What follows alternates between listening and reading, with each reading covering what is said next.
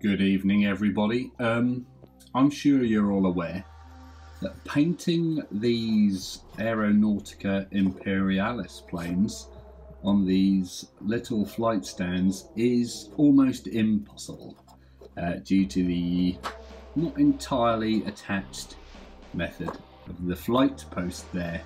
And so obviously painting them just by holding them in your hands is again a bit of an awkward event. I have tried, but it's not easy.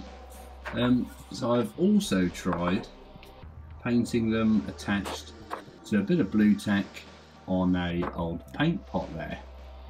However, I have found that the best method for painting these is cut down a flight post and stick it to a base.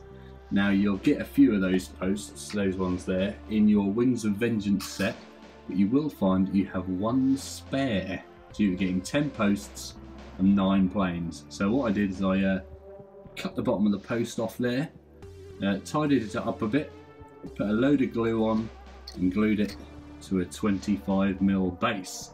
And that means, I think we'll do a bit of magic here,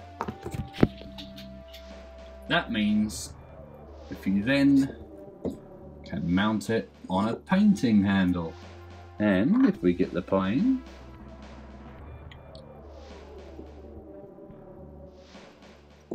we now have an easy method for painting said aeroplane without worrying about him falling out of the paint stand.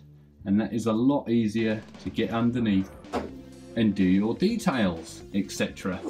So that's just a little tip I have for you today. I hope it helps.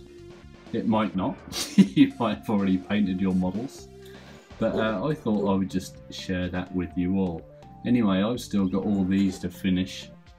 You can see them all laying around over there, and hopefully they'll be done soon. Anyway, thank you very much for watching, and we'll see you again soon. Goodbye.